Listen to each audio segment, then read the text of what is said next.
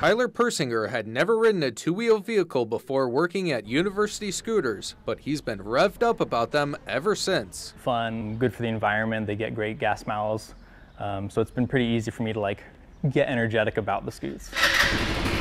While riding scooters is a fun hobby, giving back to local charities is his true passion. He made philanthropy a priority for University Scooters since he took over in 2018. I felt like it would be much harder to just bring it in later on, and there are things we could do right away.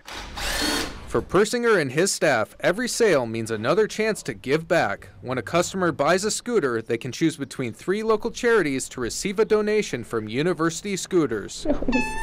The Animal Center Foundation is one of the charities people can donate to. They've been helping us kind of get the word out on animals that need help getting adopted or need donations for certain medical issues, so they've been a tremendous help to us. It is through donations from individuals and businesses like University Scooters that helped Hobbs get life-saving exams and Star overcome frostbite before they find their forever homes. It's extremely important to us and to our success, and they're able to share our mission to their customers and get the word out even farther than what we can.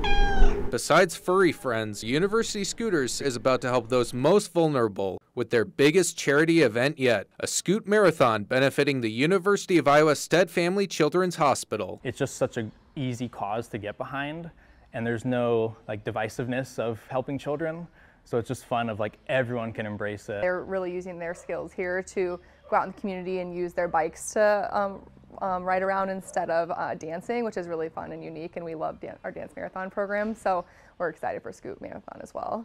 Persinger says giving back is part of the work culture of University Scooters and the Iowa City community at large, something he's proud to be a part of. We're not afraid to try new things. It's fun to be able to do what we want and do it for our own goals and agenda of giving back. In Iowa City, Mark Bauer, KCRG TV9 News.